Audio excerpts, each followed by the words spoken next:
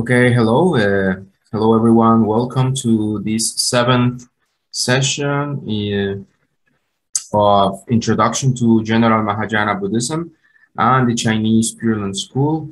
I hope that these Dharma sharing sessions are of some benefit to you. Remember that this seventh session will be the last one from this in this year.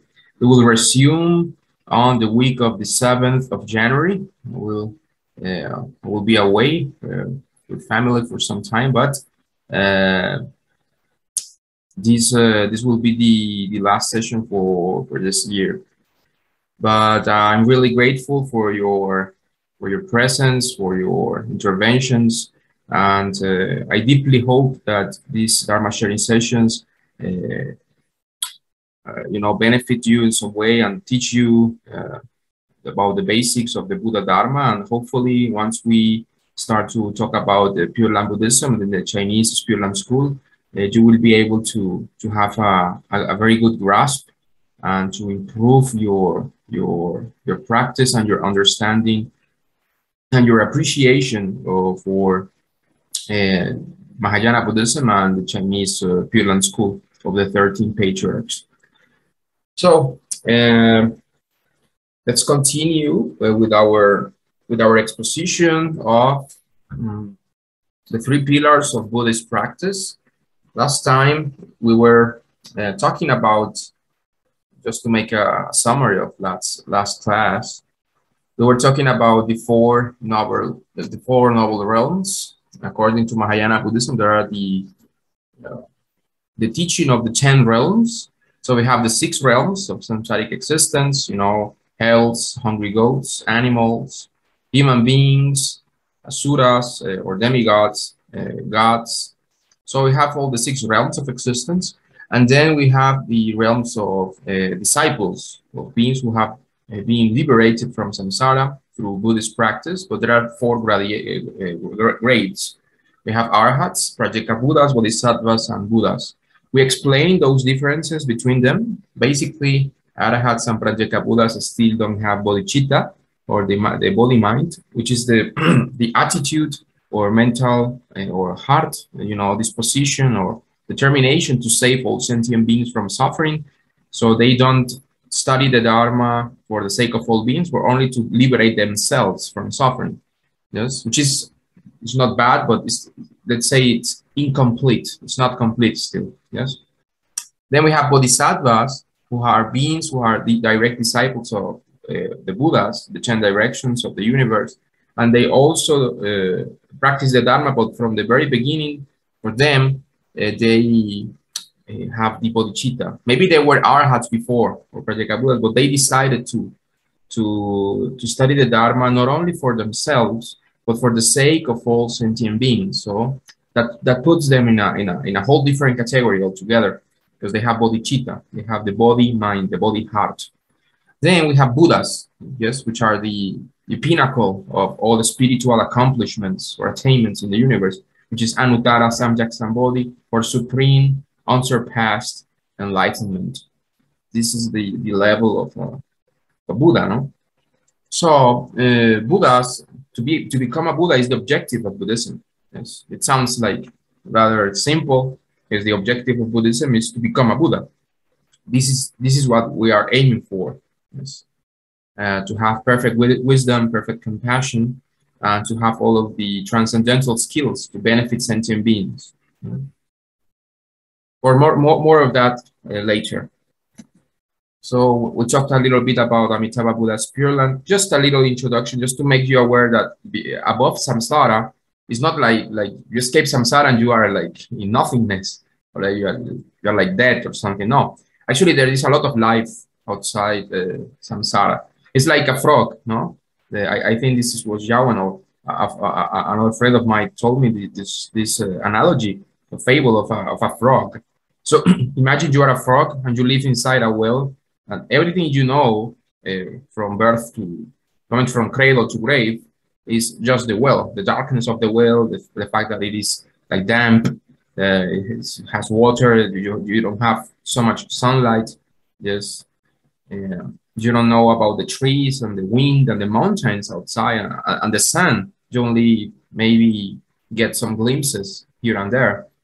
So then comes a bird, and she tells you, "Oh, there's a whole world outside." Yes.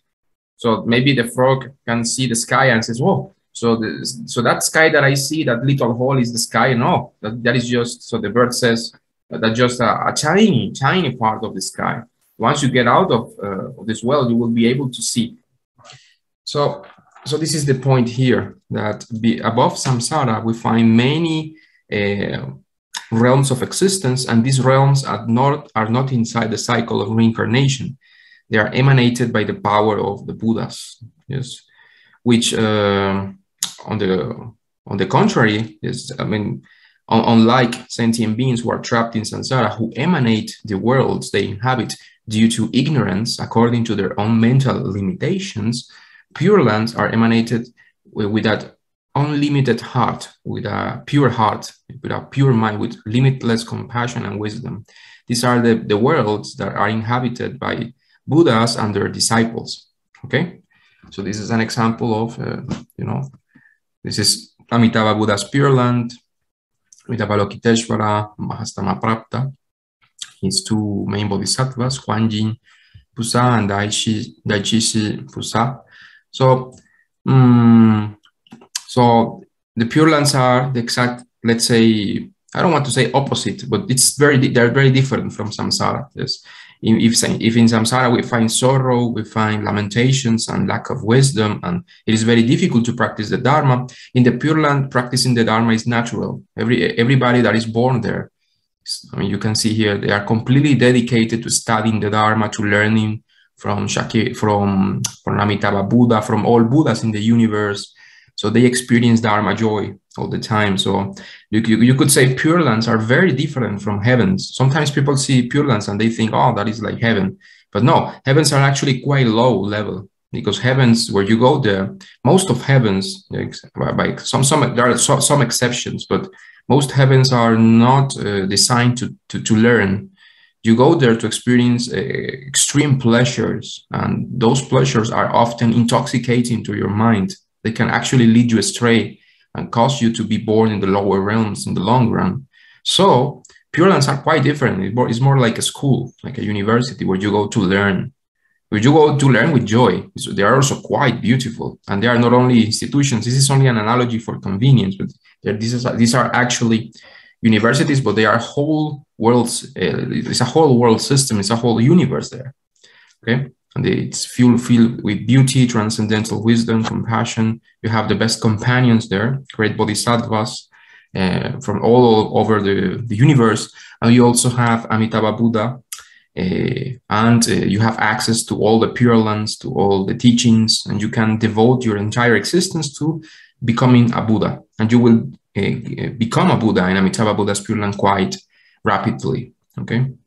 But of course, we are not touching this subject. This is only to let you know that there is something outside samsara that is very worthwhile, worth seeing, worth experiencing. No?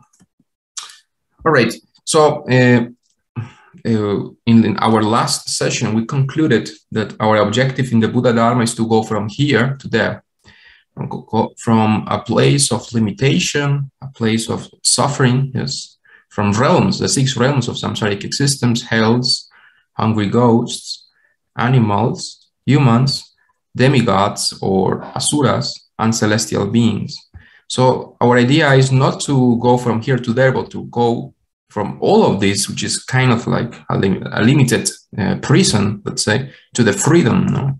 The freedom of nirvana, the freedom of being born in the Pure Lands, in the enlightened realms. Okay. So this is the freedom. Also, this could be interpreted as the freedom of the heart. No, you are free from all the limitations in samsara. Okay, this is our true nature. It's not like we are trying to build something out of the blue. Our true nature, according to Buddhism, and this is something that we will examine I think in the next session, will be the Buddha nature, or the self nature, the true nature of all sentient beings is total freedom, compassion, wisdom. All right. So we also talked about a little bit about why beings are trapped in samsara, and we went to the famous analogy that the Buddha provided, which is the analogy of the arrow.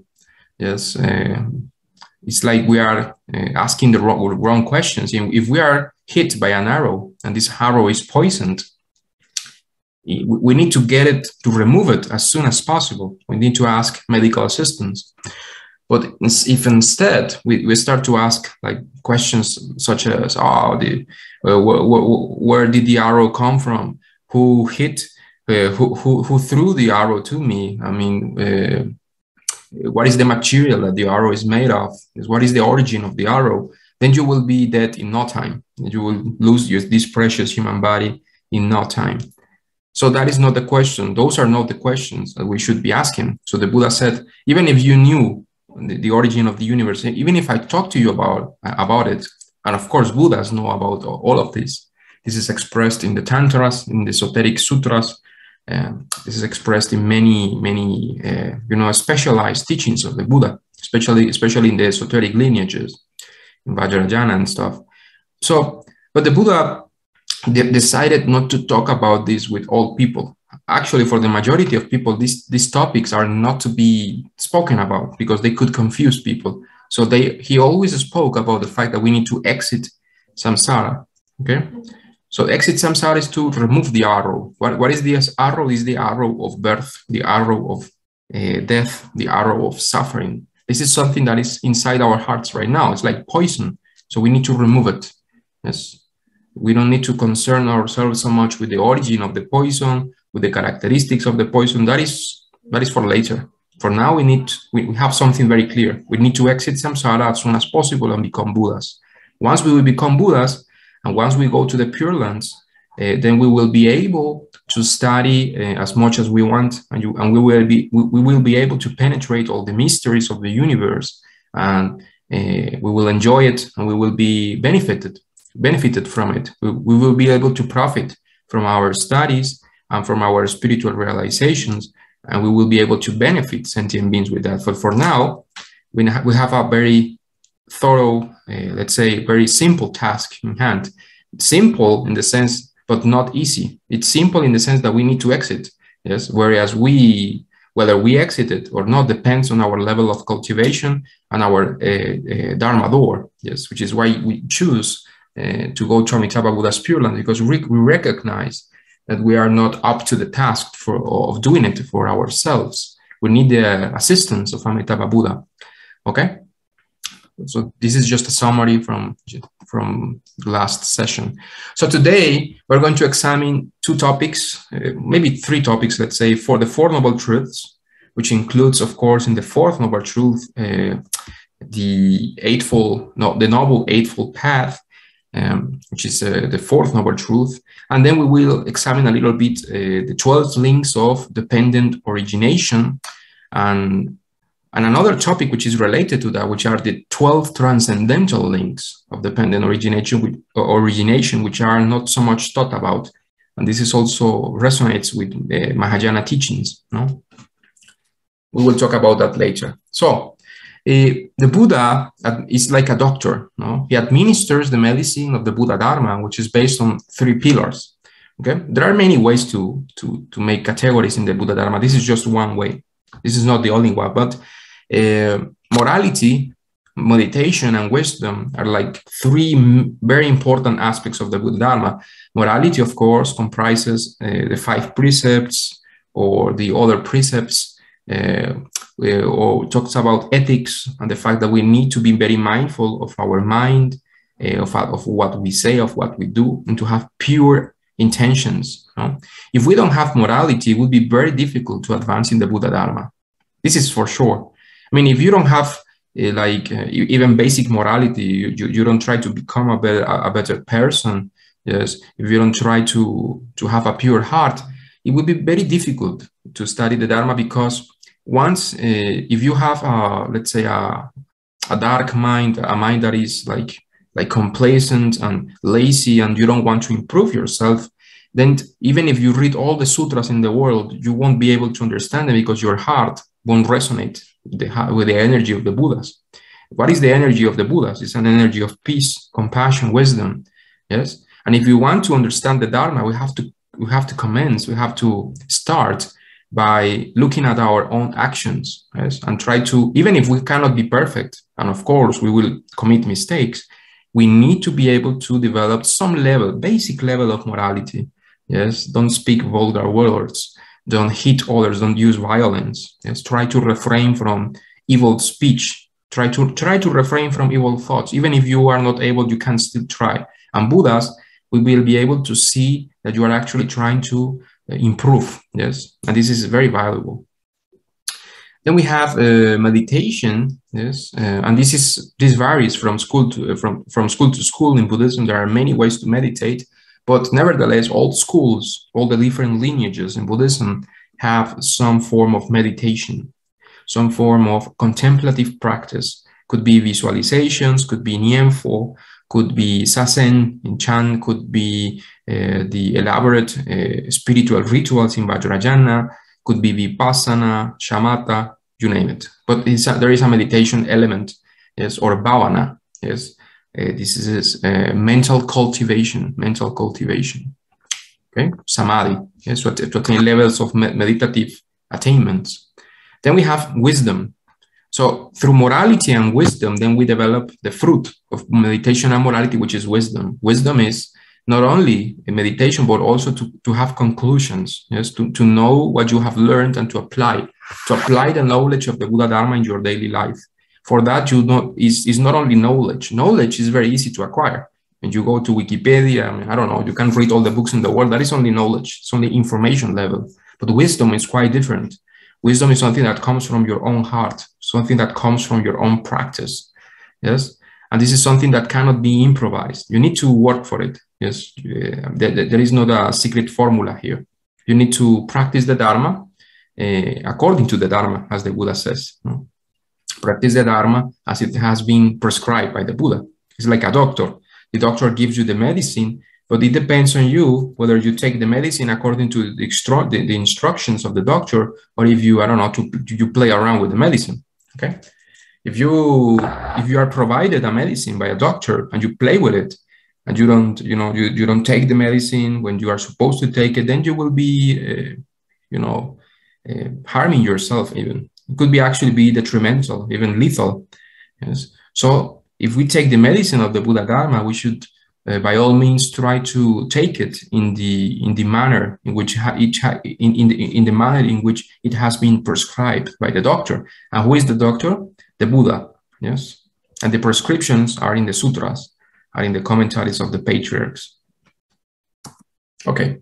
So of course, there are many teachings in the Buddha Dharma. These are very basic teachings that were taught by the Buddha. And this applies also for all Buddhists. I think it's very important to know the Four Noble Truths. Yes, this is part of the Arahat path. But it also applies to Mahayana Buddhism, because in Mahayana Buddhism, we are also taught not to be attached. Yes, also to remove the causes of suffering. This is very fundamental teaching of the Buddha Dharma. So there are Four Noble Truths. We have the truth of suffering, the truth of the origin of suffering, the truth of the end or the cessation of suffering, and the Noble Eightfold Path, which is the path that leads to the cessation of suffering. These are the Four Noble Truths. So remember when we studied in session 1, the Shakyamuni Buddha story. Do you remember when he attained enlightenment and he went to his former companions, these 5 ascetics? The first thing he did was to provide the 3 refuges to them. And he talked about the middle way. He talked about the fact that you cannot attain enlightenment by extreme practices, not to torture the body, not to indulge in sensual desires, to walk the middle way. And he also taught about this. He says, the Four Noble Truths are the way out of suffering. Yes, so it's a very fundamental teaching for the mind. No? It's something that is applicable to all our lives. So the truth of suffering. So what is suffering? Okay. sometimes people, they think that suffering is just like, oh, I don't know, like a toothache or like body or mind suffering, but it's deeper than that. It's way deeper. According to the Buddha Dharma, suffering includes all the suffering of mental phenomena, all the suffering that comes from the body, and all the suffering of birth and death in the cycle of reincarnation, okay? And also 8 mundane sufferings, which are, you know, birth, old age, illness, death, separation from what is pleasant, to encounter with what is unpleasant, not obtaining what one wants, and the suffering associated with the physical and mental elements that make up one's vehicle in birth and samsara. So that is the 5 skandhas, yes, which are feeling, perception, memory, consciousness, and mind. No? And feelings, perceptions, memories, consciousness, and the body. No? The elements of the physical body, the rupa. Yes.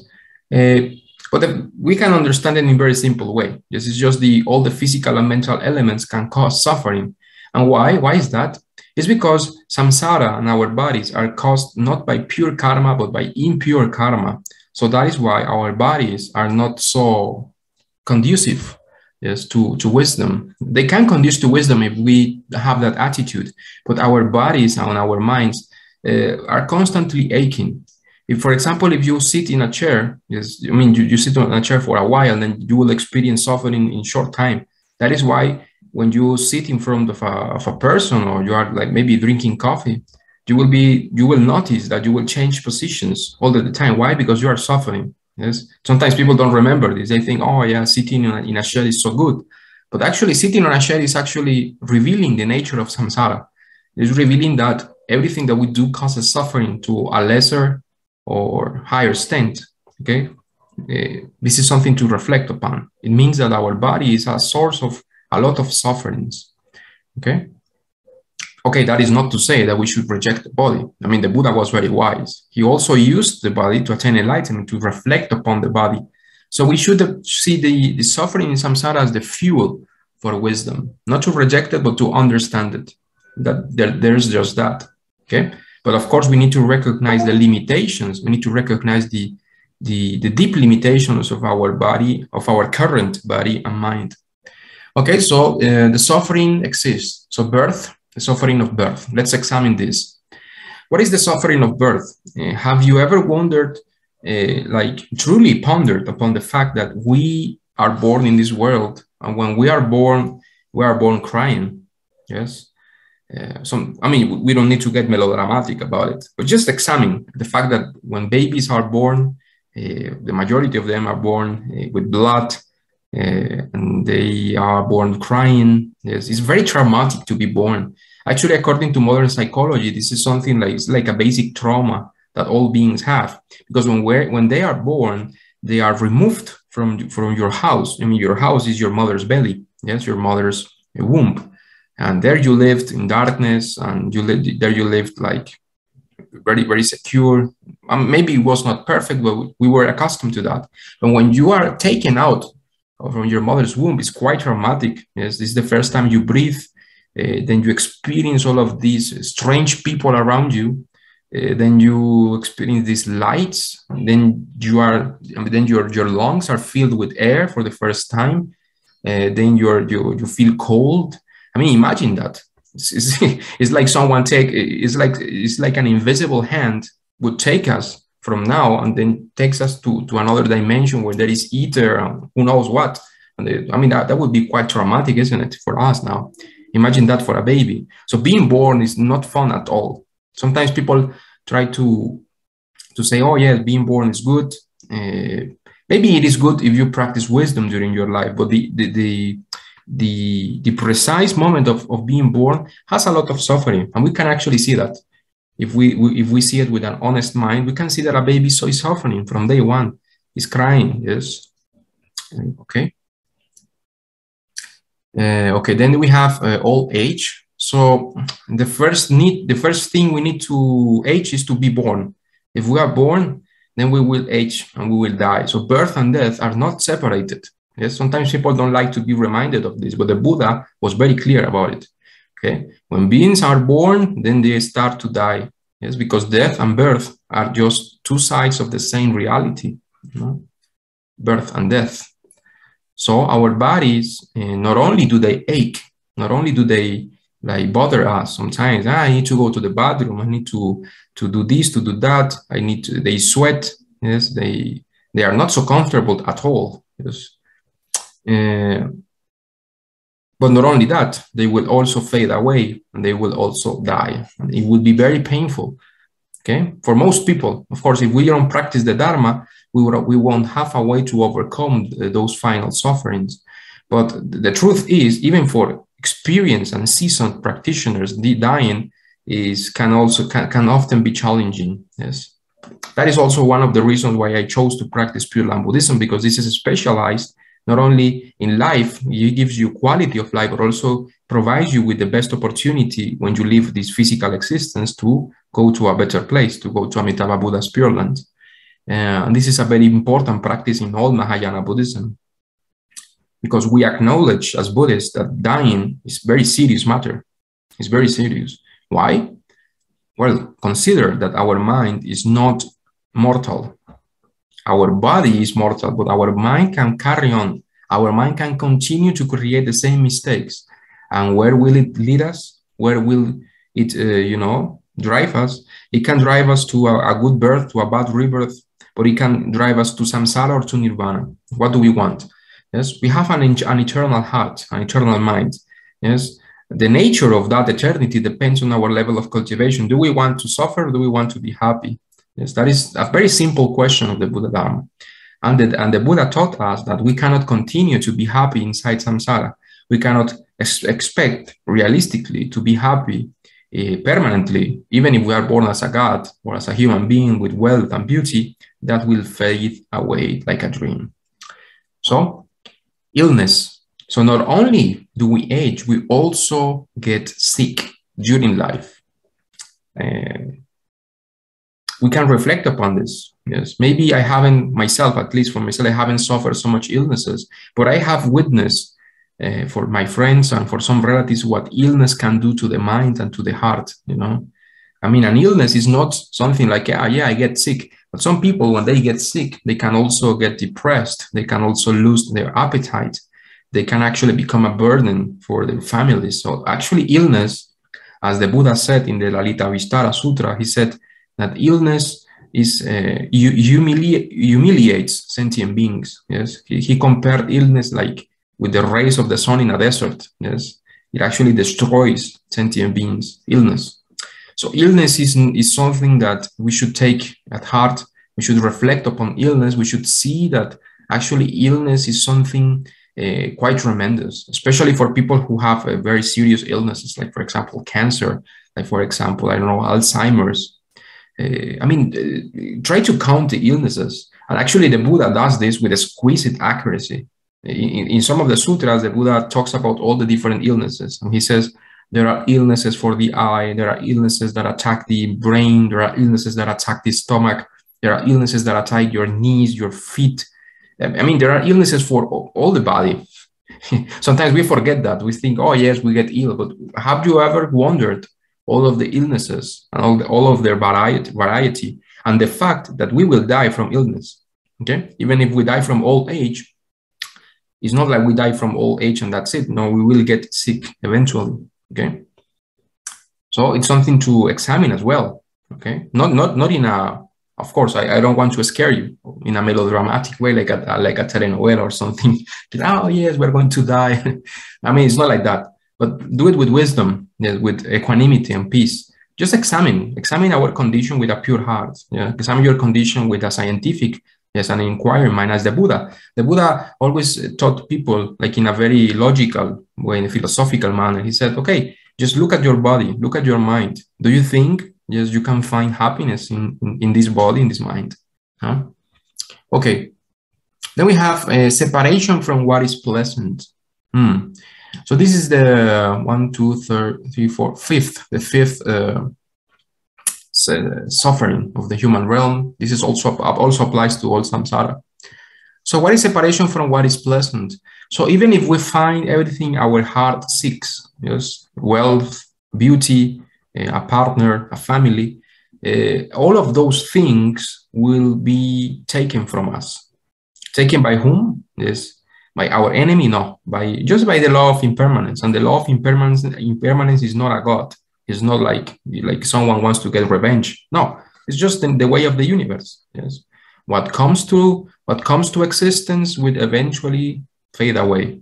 All conditioned phenomena are impermanent. This is something that the Buddha constantly says. All conditioned phenomena, like a dream, they fade away. They are not substantial.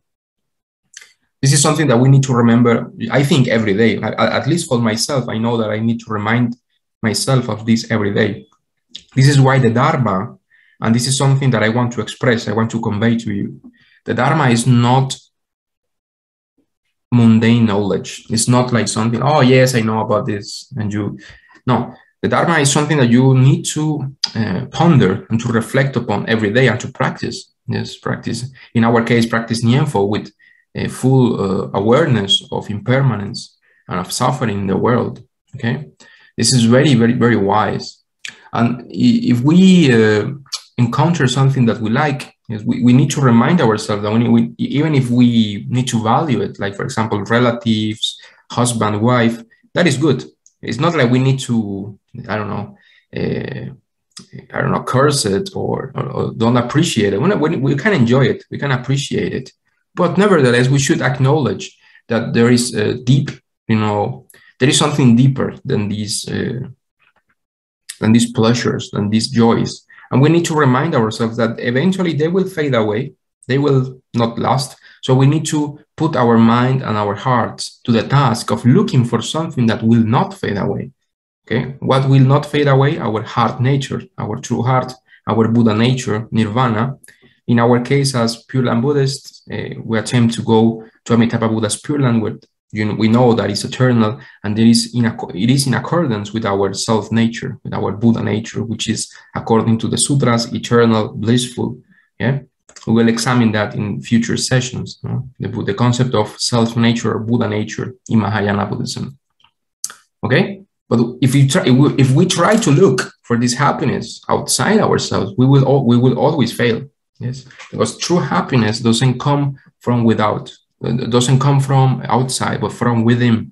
It comes from our true nature. Yes, it comes from the Dharmakaya. It comes from the supreme reality, which is beyond name and form, which is beyond, change and suffering.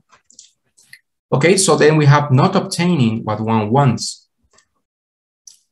So if we have projects, sometimes people have, they define their lives. For example, they want to attain something. Maybe they want to open a business. Yes, even opening a temple itself, it doesn't matter how noble it is. Yes, even, I don't know, our deepest desires, no matter how noble, if we are attached to those desires, we are going to suffer. Why? Because things don't go the way we want. This is not a conspiracy. This is just the way things are. Yes. If we put a lot of energy into a project and maybe it doesn't turn out as we wanted, yes, we can suffer. Okay. And even if our wildest desires, if our deepest desires are fulfilled and we have what we want, then eventually we will lose it. Why? Because nothing is permanent in samsara. That is the thing. Our mind is constantly trying to trick us to desire things that are outside our heart nature, because this is an habitual tendency that we need to overcome. That is why the Buddha refused and overcame his desire to palaces, to the throne. Of course, he was making a demonstration for us. He was already enlightened, but he decided to abandon his palace. Why? Because he knew that even if you have all the money in the world, all the fame, yes, all the sex you want, all the, I don't know, maybe for nowadays drugs, or maybe alcohol, intoxicants, these things do not bring happiness. Maybe they can make you feel like alive, yes, for some hours, but they won't allow you to attain true happiness and true peace. Actually, they will create the opposite. They will create misery. They will create eventually your own demise, your own, the destruction of your own aspirations, no? So it's very important to remind ourselves that whatever we want, we need to do it with a pure heart, with a still heart, and we shouldn't get attached to phenomena, okay? This is very important, and this is stressed by the Buddha in many sutras, yes? For example, in the Diamond Sutra, in the Heart Sutra, you should always be very mindful not to attach to conditioned phenomena. Okay. Then we have the suffering associated with the physical and mental elements that make up one's vehicle of birth in samsara. This is something that I have already mentioned. Our body is constantly aching. Our mind is constantly, I don't know, going from one thought to the next. We realize that our body and our mind, maybe we cannot find true happiness in our ordinary body and mind. Why? Because they are also conditioned phenomena. Yes, they change. Our body is constantly, you know, looking for food, for drink. Yes, it's asking us to, I don't know, go to the bathroom to have different necessities met. No? We have the temperature. If we live in countries where there is extreme weather, our bodies also tend to suffer. Just consider all the different ways in which our body can suffer. Yes, through temperature, through illnesses, just sitting on a chair, yes, can be a cause of suffering. So if we acknowledge that, we will realize that there is no need to be attached to our human body. Yes, we need to have a peaceful heart that is not dependent on the body to be happy. Sometimes I see a lot of magazines nowadays for men and for both men and women, and we all we see in these magazines is beautiful people, you know, makeup, you know, fashion. I mean, that's okay. Yes, if people, I mean, we should respect people's choices, but nevertheless, we should ponder upon the fact that it's not realistic what they are looking for. It's not realistic to try to be happy with your body all your life. Yes. For example, there is a famous celebrity in my country, and this woman is almost 70 years old, and you look at her and she looks like a 40-year-old woman. She's quite beautiful, and many people admire her in my country. Yes, and I have nothing against her, but when I look at her, I say, eventually, no matter how well she does, she is going to abandon that physical body, and she has invested millions of, I don't know, maybe dollars in that body, in treatments, in creams. I mean, imagine all of the effort that she has put on her body. Yes, all of those hours in the gym. But eventually she will need to abandon that. And even if she tells me that she's not attached to that body, I would tell her, look, all the effort you have put on that body. Yes, you are seriously attached to your physical image. So what will you do once you abandon that physical body? So remember, our bodies are like clothes. Yes, once they get dirty, once they are not enough to carry our consciousness, then we will abandon that vehicle. It's the vehicle, and this vehicle, we should take care of it. We should wash it. We should maybe appreciate it. Maybe do exercise. But that's it. Yes, we shouldn't get too much attached to this body. It's like you go to an hotel. So go to the hotel and try not to be messy, but remember, you will abandon that hotel room. Okay. So this is very important to remember. Okay. So this is all, when we say suffering in Buddhism, is you say that. Sometimes people nowadays, when they see the First Noble Truth, they go, oh, suffering, that's it, I get it.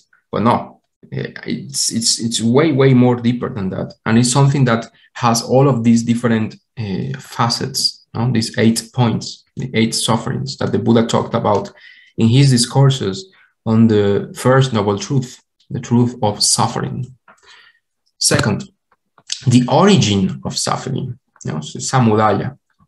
The origin of suffering is attachment, desire to mental states, situations, people, objects, desire for phenomena. Okay, no matter how noble the phenomena. The Buddha didn't talk about of this, but if you are attached to things inside samsara, to body, to minds, to mental states, to things that are impermanent, then you will suffer. Yes, this is actually that makes something that makes a lot of sense if you think about it. If things are by nature insatisfactory, yes, they don't stay the same, so we cannot say they are identified forever as something. Yes, like for example, I don't know, if you have a chair, it's made of wood, eventually it will transform into wood again, just not a chair, but just a piece of wood there. So we cannot say that something is permanently something. We cannot say that. It's like trying to call an ice figure, and we say, okay, this is like a dog, this is like a person, yes. But eventually it will be transformed into water. Eventually it will be transformed just in its elemental, nature, which is just a physical element there. It is not substantial. So we shouldn't be attached to specific phenomena, okay? This is very important. So once we recognize that the cause of suffering is something that we are doing to ourselves, then this gives us power. This is very important for you to acknowledge. It's not like the Buddha is talking about like a depressing philosophy, like, oh, everything is impermanent. And sometimes people say, oh, no, Buddha, you are so like, it's like pessimistic, but it's not pessimistic. It's actually very luminous and beautiful. You will see why. Yes, because once we recognize what we are not, what actually causes suffering, we will realize that we have the power to abandon it and to have something much better instead, which is nirvana, which is our Buddha nature, which is blissful, peaceful by nature. Yes. But the same way that we have a room filled with all kinds of garbage, once we remove this garbage, we realize the pure nature of the room, the pure nature of our mind and hearts. Okay? So we shouldn't be looking for mental states. We shouldn't be looking for situations, people. Even if we love those people, that's good. I mean, we have families, we have friends. We should enjoy them by all means. Yes? But with a sense of measure, with a sense of, okay, I don't need to put the burden on one person to make you happy, to put the burden to your family, to situations, to phenomena, and you say, you will make me happy. No. If we say that, then this is like doing ourselves harm, because according to Buddhism and according to the Buddha's teachings and expositions on impermanence, everything is impermanent. Yes, everything is impermanent inside samsara. Okay, right. So then we have the end of suffering, or nirodha. Yes, in the Pali Canon. So the end of suffering is to abandon the cause of suffering, which is desire and attachments. Okay, so it's very easy, no? It's a very simple teaching, but it's quite profound, quite profound.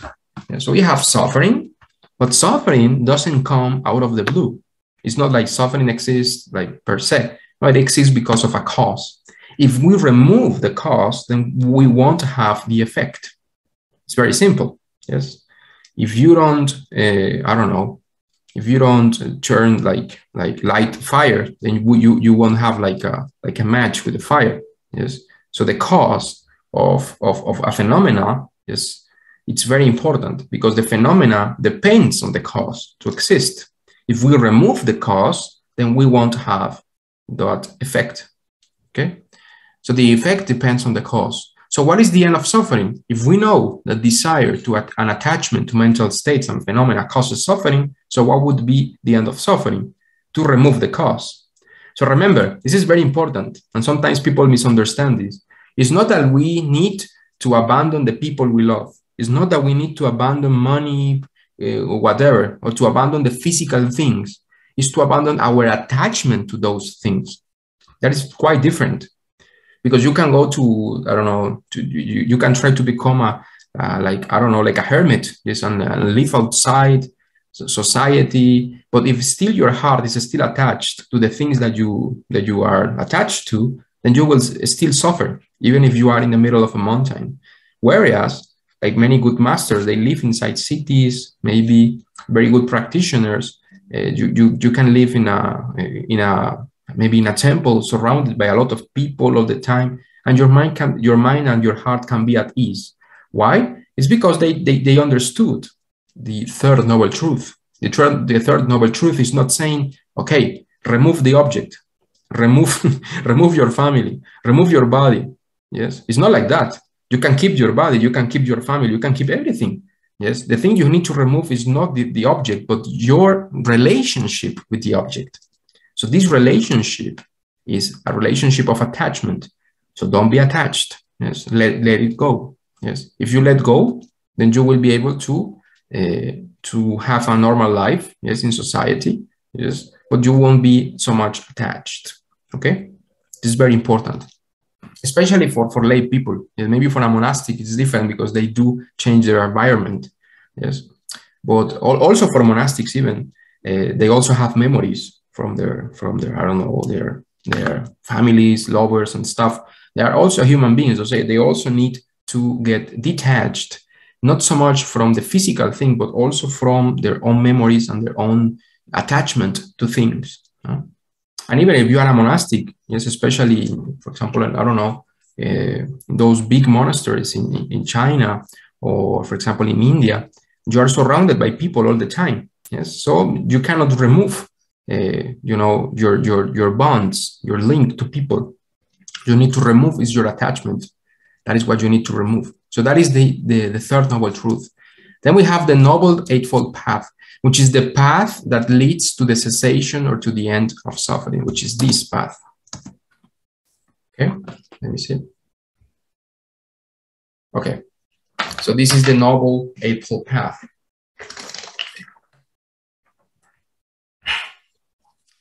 So what is right view? Of course, I am not saying that this is the, I don't know, the canonical or the, let's say, the unique way to interpret the noble eightfold path, because there are many texts. But maybe according to the basic sutras, and maybe in a very simple way, we can summarize a little bit what is the gist. Yes, what is the essence of each part of the noble eightfold path.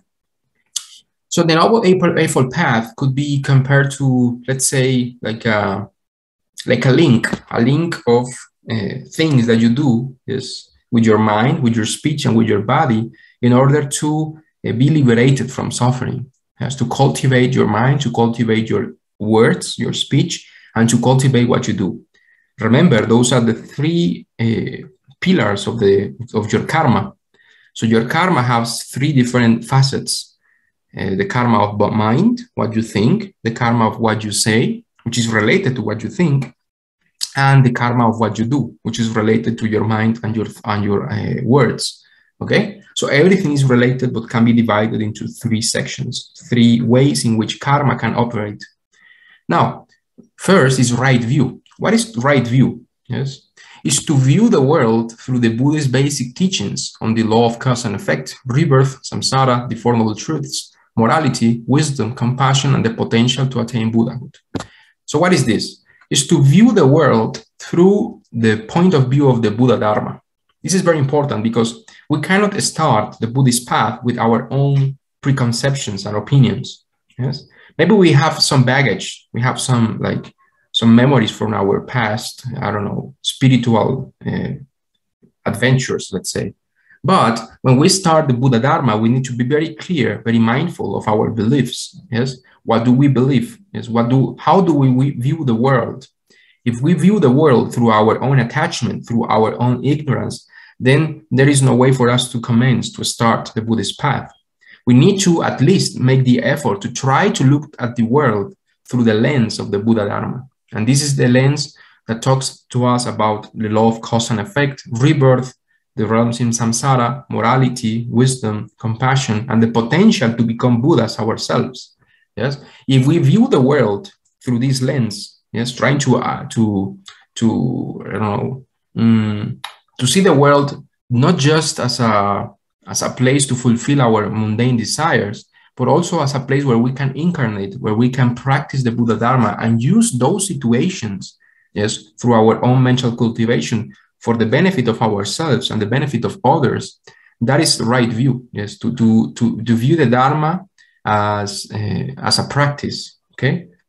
And also to view the world through the lens of Buddhist wisdom, okay? So we should understand our minds, understand the universe through the lens of the Buddha Dharma.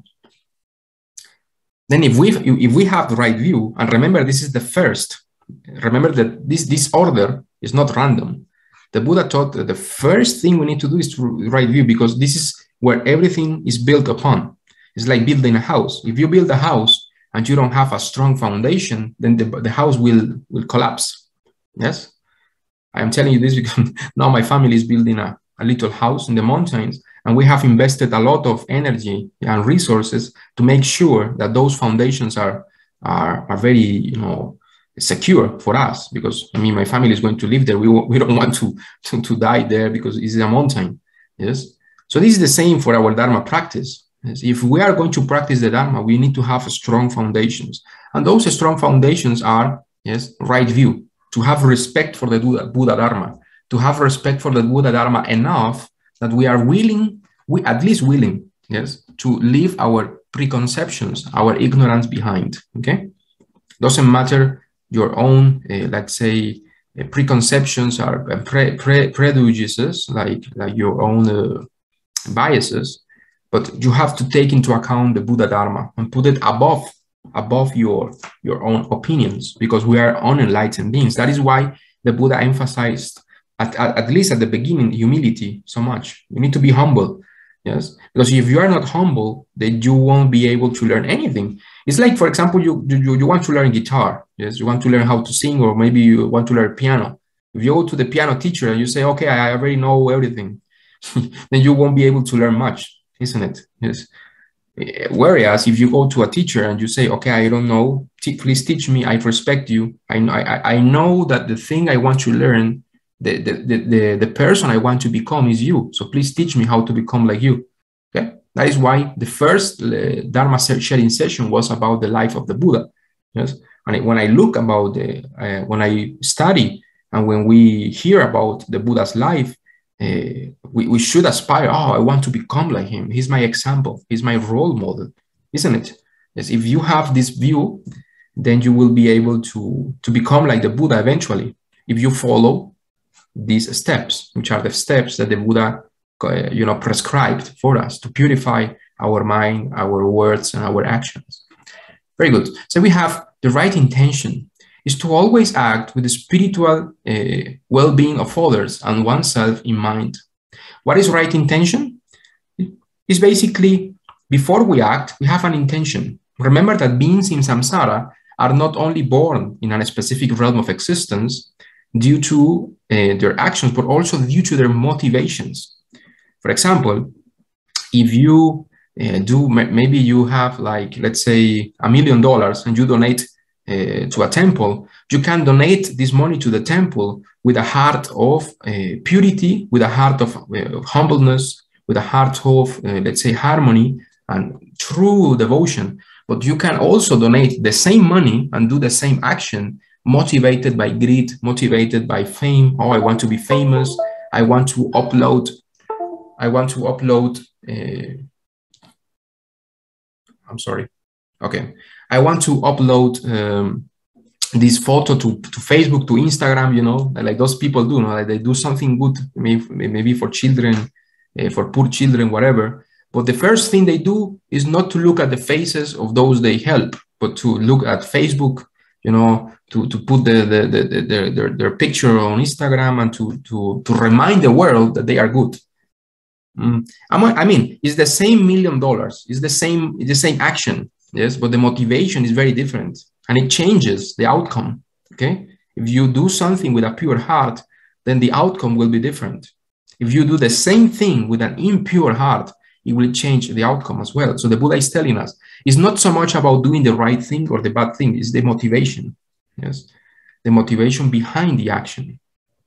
So even before starting also the Buddha Dharma, if we have right view, we should also have this right view and see the Dharma as an opportunity to help oneself and others. If we study the Dharma and we do it like with a motivation of, I don't know, I want to impress people. I want to, I don't know, maybe go to a cocktail party, and impress people with my speech and tell them stories about the Buddha so they admire me. This is not good. This is an impure motivation. What is our motivation? Why do we study the Dharma? We study the Dharma to become a Buddha. We study the Dharma to be liberated from suffering and to liberate others from suffering. We study the Dharma because we want to develop infinite compassion and infinite wisdom, and we want to liberate ourselves and others from the cycle of birth and death. Isn't that different? Very different, yes? Because we have right view, right intention, yes? That should be our intention. What is right speech? To speak always in harmony with the guidelines of compassion and wisdom taught by the Buddha. So right speech is to, okay, at least from the Hinayana perspective, from the Theravada perspective, is to refrain from evil speech, not to speak vulgar words, not to speak bad of others, not to engage in idle chatter, yes, like gossiping, wasting our time with words and stuff. This is unskillful speech. But also in Mahayana, we are also encouraged to practice compassion with our words, yes?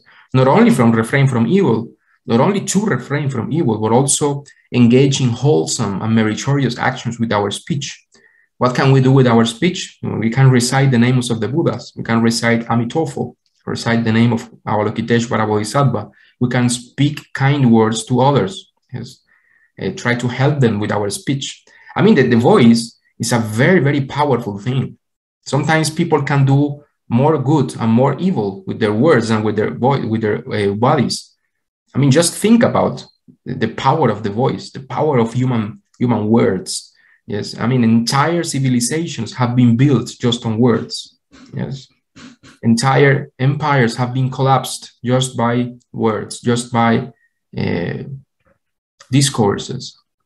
Okay, so the power of words cannot be underestimated. What we say to others matters. What we say to ourselves is also a speech. Yes, remember, what we say to our minds is also considered speech. It's mental speech. It's not physical, but it is still speech. Okay, so right speech is very important. We need to have a mindset, a motivation of wisdom, a motivation of compassion before we speak. If we don't do that, we can get into trouble. And we can see that for ourselves. I mean, we are not perfect. I know that. I know this firsthand. Sometimes I commit mistakes, and I know, was my motivation good? When I realize that my motivation was not good, then I say, aha, so it's no wonder that these things happen to me, okay? So if we have right speech, we will be able to motivate others. We will be able to benefit others with our words instead of harming them. Yes, and remember, it's not only about others, but also our own mental health, our own mental harmony. If we speak kind words to ourselves and to others, we will create harmony within ourselves and outside. Yes, so right speech is very important for our peace of mind and for the peace of mind and happiness of others. Very good. So we have right action, is to do meritorious acts based on morality and virtue, to avoid the 10 negative actions and practice the 10 meritorious actions. Okay, so right action is to refrain from all the things, all the evil things we can do with our body. Yes, to steal, to engage in sexual misconduct, to engage in violence, etc., etc. Yes, the 10 negative actions, and engage in the 10 meritorious actions. What are the things we can do with our body? Yes, we can. I don't know, we can provide a lot of good things with our hands. You know, we can caress our loved ones. Yes, we can, I don't know, like put our palms in the back of someone who needs help, who is sad. Yes, so our body can be an instrument of compassion. Actually, our body is like an instrument. Yes, it's like a musical instrument. That depends on your mind, depends on your motivation, what you want to do with this instrument. If you want to create harmony, or if you want to create cacophony or disharmony. Okay, so right action is to engage in positive actions. And this is all related. This is all related to the previous thing. If we have right view, if you have right intention and right speech, therefore your actions will be pure. So remember, the Buddha was very scientific. Yes, cause and effect. One thing leads to another. If we have right view, then you will have right motivation. If you have right motivation, then your words will be pure. If you have good words, then your actions will reflect your mind and your speech. Then, if you have right action, it leads you to the fifth point, right livelihood. What is right livelihood?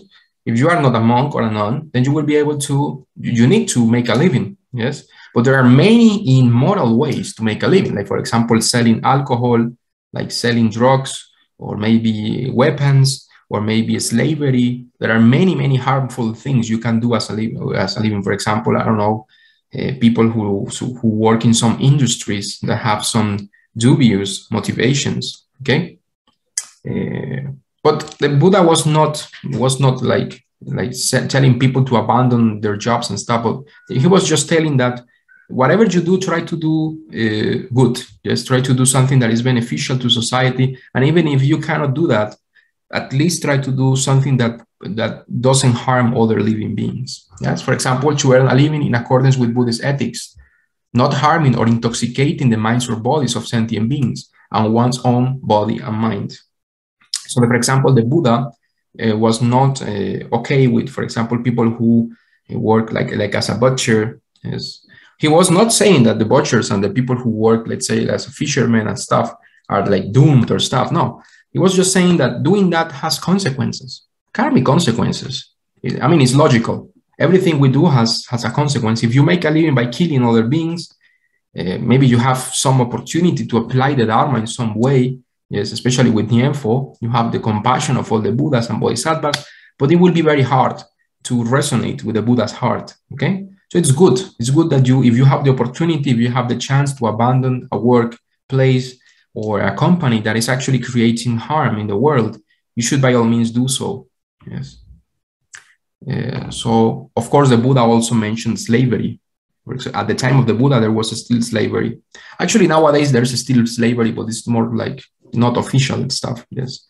But nevertheless, we have improved a lot in our society nowadays. We don't have like official slavery.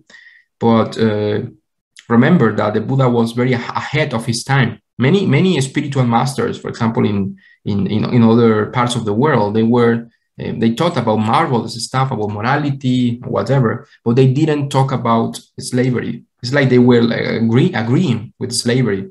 But the Buddha was very, very clear in his words. He was not for slavery. He was not for injustice. Okay, so the Buddha was very conscientious about social responsibilities. Okay, now we have right effort. To awaken proper diligence to train one's heart and mind according to the Buddha Dharma. So we need to have good effort to awaken, a pure desire and a skillful desire. Because of course, if we are going to practice the Buddha Dharma, we shouldn't be like fanatical and stuff. And maybe, I don't know, don't sleep, don't eat. Maybe this could be harmful for our body. Remember the Buddha, no? In his life, the Buddha, for the sake of sentient beings, he played the part of a person who practices foolish practices in order to attain enlightenment, like torturing one's body, not sleeping, not eating. These things are actually very harmful. So we should have right effort. And right effort is to keep a balance in our life, to have a lot of effort, yes, to know the limits of our body, and also to have another, let's say, not to be complacent or lazy. This is the other extreme. The extreme is like you don't do anything, that you think that you will become a good Buddhist by not practicing, which is a very funny thought. You should be able to improve those views. Okay, you should be able to realize that in order to become good at anything, let's say good at, I don't know, in a sport, let's say soccer, or maybe basketball, or maybe, I don't know, in music or in mathematics, you need to be able to practice. You need to practice in order to become good at something. The Dharma is the same. The Dharma is also a transcendental discipline, but a discipline nonetheless. It is a discipline. It is something that you need to practice every day. And the more you practice, naturally, you will become better. Okay, this is something natural. Okay, so have right effort. Right attention is to train one's heart and mind not to be distracted from the Buddhist teachings and way of life during daily life. So to have right attention, of course, this is related also to Nienfo for Pure Land practitioners. To practice Nienfo in our daily lives, to be aware of the Buddha's name. Okay.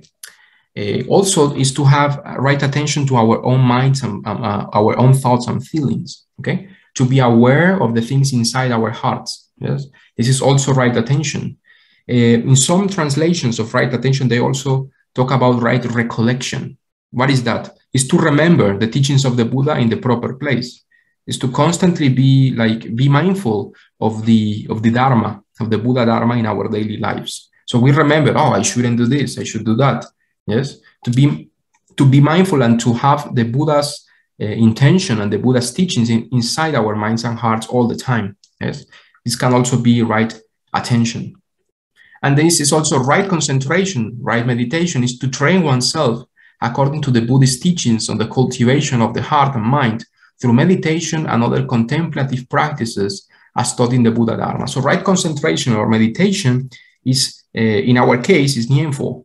Yes, is to practice recitation of the Buddha's name in our daily lives and also in sessions, informal sessions, especially according to Master Jiahuan, we should practice twice a day, at least in the morning and then in the evening. We can also practice all day long if you want, but we should have proper sessions of practice. And of course, do not limit ourselves to practicing informal sessions, but practicing throughout our days, throughout the day, in work, even in the bathroom, in the toilet, we can practice Nianfo. Yes, right concentration. Of course, this is different for each school. So different Buddhist schools have different methods. For example, in Zen, they have Zazen. In Vajrayana, they have visualizations and rituals. In Theravada, they have Vipassana and Shamatha.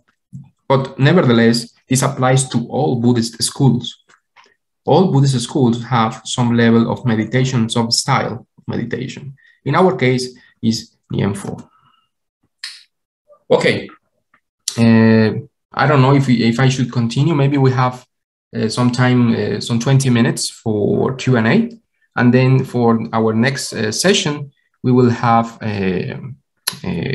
something about the 12 links of interdependent origination. I'm so sorry, I forgot to mute myself. Thank you. So we have the 12 links of dependent origination is quite a profound teaching of the Buddha Dharma, because it teaches you how beings from one little mistake, then this creates a set of mistakes that lead to birth and death. Okay, so it's like a domino effect, you know, like dominoes. So you put one piece of the dominoes, yes, and you move it, and then you complete a whole cycle just by one movement. So just by ignorance, yes, if we don't keep ignorance in check, then ignorance can create formations. What is formations? Are mental formations or mental inclinations based on ignorance. So if we have ignorance and we ignore the Four Noble Truths, then ignorance would lead us to have mental formations based on ignorance. Okay? For example, you have ignorance. So I say, oh, I want a car. This car will make me happy. Okay? Because happiness depends on cars. So this is actually ignorance. This is a form of ignorance. But this ignorance can be actually summarized in a very simple way. Conditioned phenomena will provide happiness, whatever, and fill the blank. I don't know, a plane, marriage, money, whatever. It's conditioned phenomena. It's the same. Yes, it's like algebra. It's like an X variant. Whatever it is X. Whatever it is this variant of a conditioned phenomena. So ignorance starts here. Okay. So for example, a car will make me happy, whatever. Then this will create a formation. What is the formation? Is the thought, yes, based on those ignorance. And then you form a plan, okay? A plan based on ignorance. The formations are mental formations. Then formations will lead to consciousness. So consciousness will be like a persona, like a mindset based on this ignorance and these formations. Okay, so consciousness is not something like, at least not in the concept of the 12 links of dependent origination. It's not something innocent. It's something that is based on a previous mental formation. So if you have these mental formations based on ignorance, then you will be create consciousness. Okay, then from consciousness, this will create a mind body. Okay, so what is mind body? Precisely when you are about to be born, let's say you abandon your physical body, then your ignorance will create formations. Then formations will create a mindset or consciousness based on this ignorance. And then you will be born in a specific body that is based on this consciousness and formations. That is why our body and our mind are not something that comes out of the blue. It comes from our previous, let's say, ignorance, mental formations, and consciousness that was based on an ignorance of the Four Noble Truths. If we understood the Four Noble Truths, we wouldn't be born. We wouldn't be born in samsara, at least. We would be in the Pure Lands. No? So we have this mind-body complex. Then from this mind-body, of course, this is related, and this causes the 6 sense bases. What are the 6 sense bases? You know, what you smell, what you mind. So mind plus the 5 senses, no? What you touch, what you taste, etc. So these are the 6 sense bases. Then from these 6 sense bases, there comes contact. So when we have a human body, let's say, I am doing this with an example of the human body, but this can also apply to an animal or to a deva or whatever.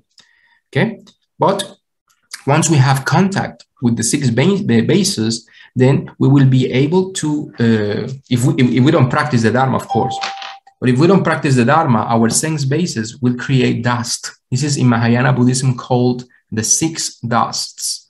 Okay, we'll create pollution.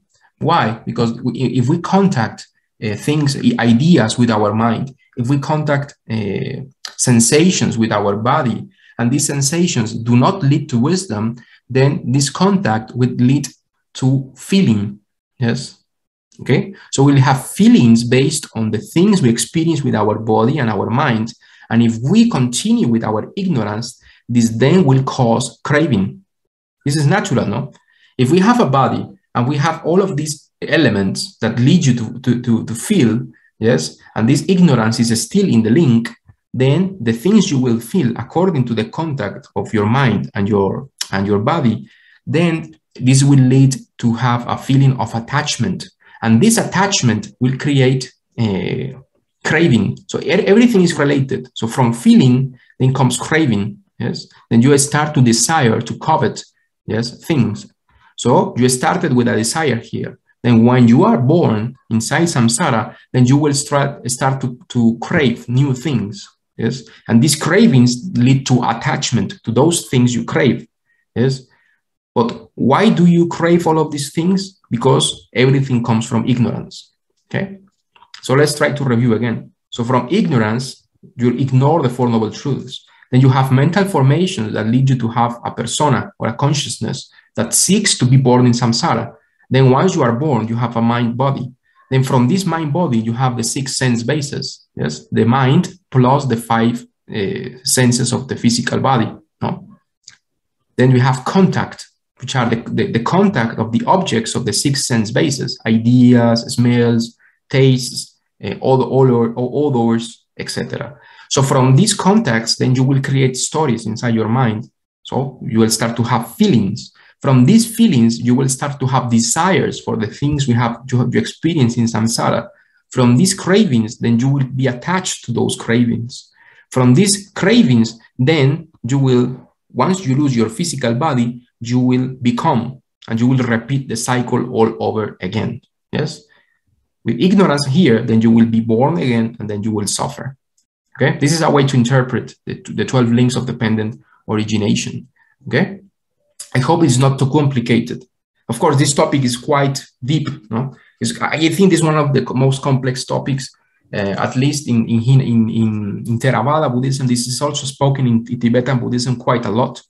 But there are many philosophical details here that I have omitted. But the thing is that the thing we have to keep in mind is that from ignorance, many bad things happen. This could be like a description of what happens here. Yes, from ignorance, we have a lot, these 12 links of dependent origination that lead us to suffering. Okay? It leads us to suffering because it leads us to samsara and to have a new body, a new mind.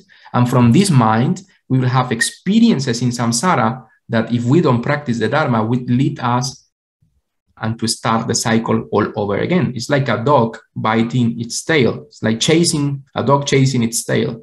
If we have ignorance and we don't remove ignorance, we will keep committing the same mistakes all over again. Okay. Okay.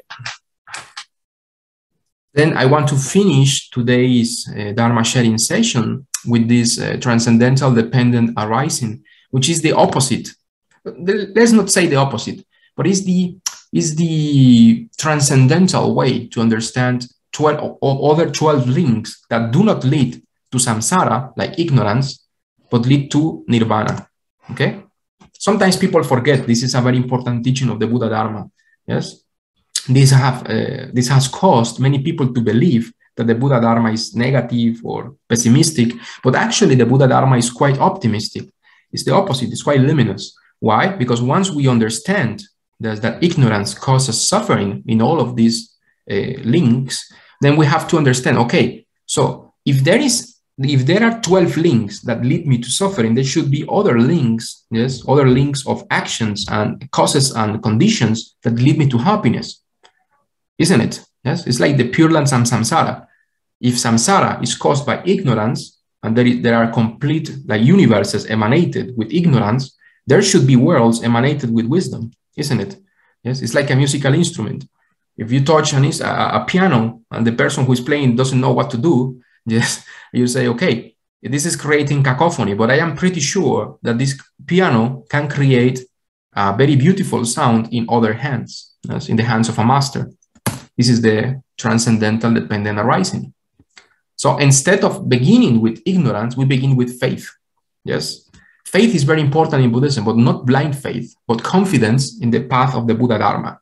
So let's say that you are hearing what I'm telling you. If you awaken faith and you say, oh, I want to be liberated from suffering, I want to attain enlightenment, then this is faith, because maybe you don't know all of the details of the path ahead of you. You don't know all the things there are to know about the Dharma, and neither do I. Yes, I'm only a student. So we have still faith in the Buddha Dharma. It's called sada. Then we have joy, yes, or pamoja in Theravada. So joy, so from faith comes joy. Why? Because if you have faith that suffering can be eliminated and you can be liberated from suffering, then you will feel like joy. You will see, okay, maybe I don't understand everything there is to know about Buddhism, but at least I know from the Buddha's words, from the Buddha's discourse, that there is a way out of suffering, that there is a way to become a Buddha. Yes, that is something that if you really analyze it, causes a lot of joy. Yes, a lot of confidence. Okay, then from joy comes rapture.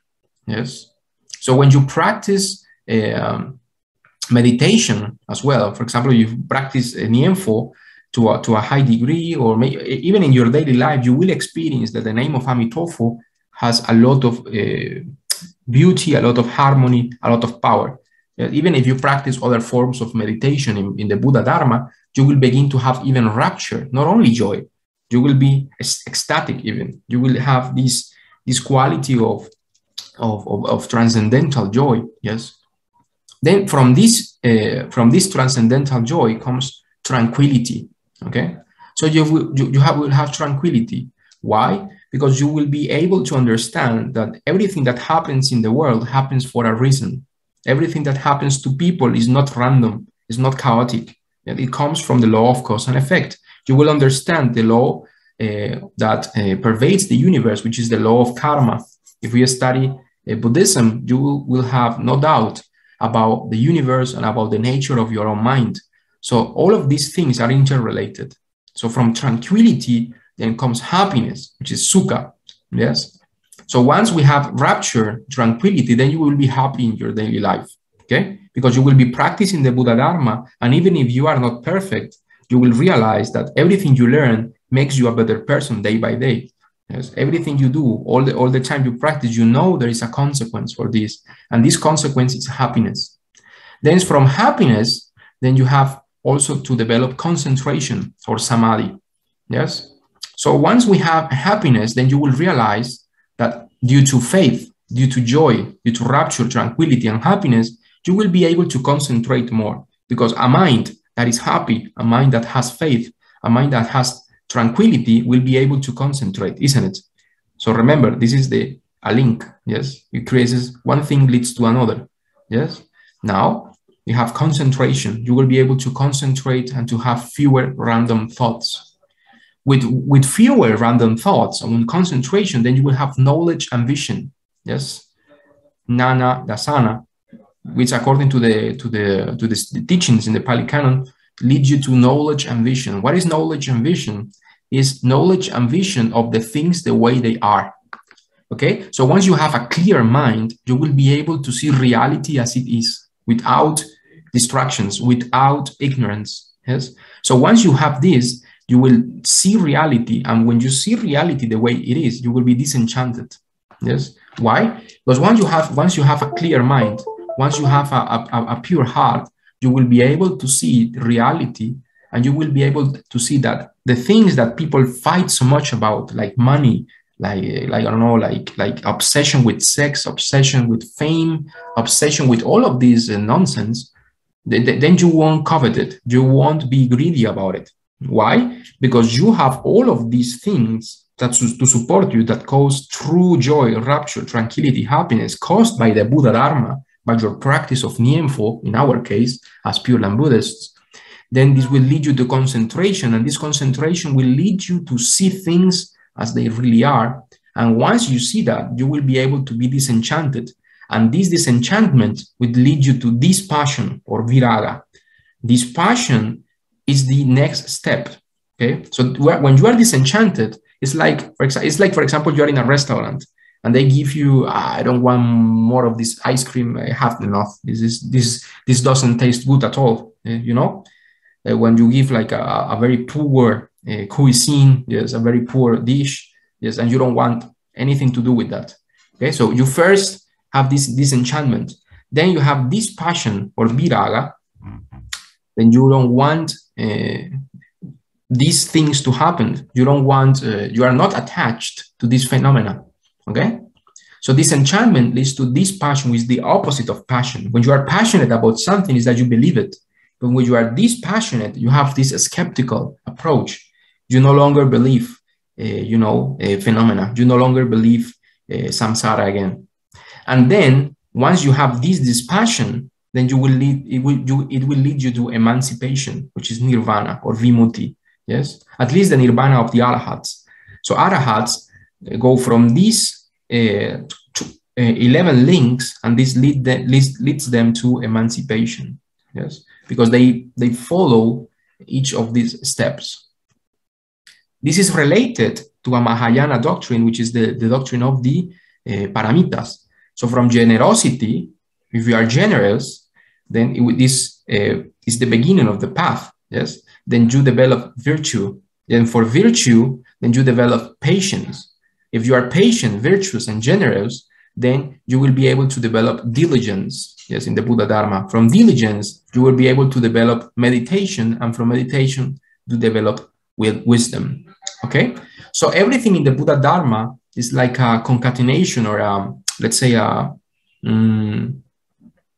union of several causes and conditions. So even the path of the Buddha Dharma is related to a step-by-step process. This is what the Buddha is talking to us about in the 12 links. So we have in reality, let's say here, sorry. So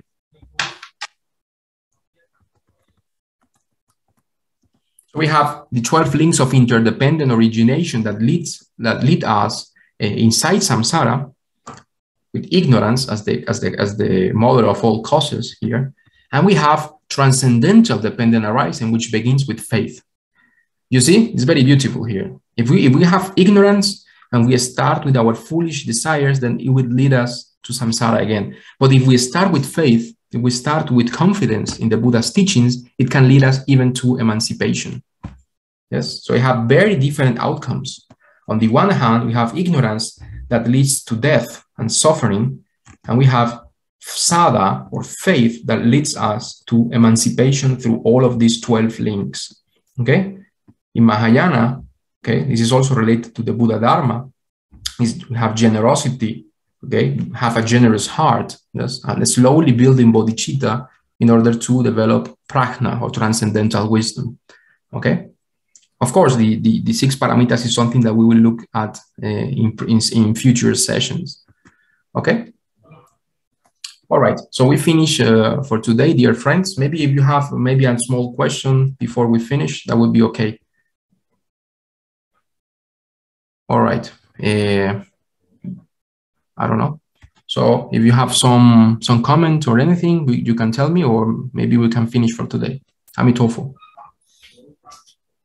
It's okay. All right. So there are no questions for today. Thank you for your kindness. Thank you for coming. Remember, dear friends, that we will resume our Dharma sharing sessions, or the 8th session, where we will examine a little bit about Buddha nature, and we will continue our examination, our exposition of basic Buddhist elements of wisdom. And eventually, I hope next year we will start to talk about Amitabha Buddha's Pure Land, and of course, we will devote many sessions to Amitabha Buddha, because everything we have studied so far is just like an introduction to Mahayana Buddhism. Yes, I hope that next year you will join me to study a little bit what Shakyamuni Buddha said about Amitabha Buddha and the Chinese Pure Land school, especially based on Patriarch Jiahuan's letters. Okay, so thank you for joining me. We will see each other on January the 7th. Yes, the first week of January. I will be away on vacations. I will rest a little bit, but I wish for all of you, even if you are not Christians and stuff, but maybe you are enjoying your holidays, maybe your vacations with family members and stuff. So I hope that you have that you rest. I hope that you practice Niemfo. I hope that you have fun with your family, and you have a compassionate heart, and you have a tranquil mind, and you keep studying the Buddha Dharma, and join me for next year's Dharma sharing session. So thank you, everyone. Namo Amitofo. Jiawen. Yes? Jiawen, just you said 7th of January, and that's a Friday, 7th of January. Your normal session is sorry. I mean the week. Yes, thank you, Yala. The week of the 7th of January. So what would be Wednesday of that week, Jalan? Sorry. 5th of January is Wednesday. Sorry. So we will see each other the 5th of January. Yes. Okay. Okay. Thank you. Thank you, Yalan. Yes. Thanks for the correction. So see each other the 5th of January. Amitofo. Okay. Well, we'll do memory transfer. We'll stop the recording.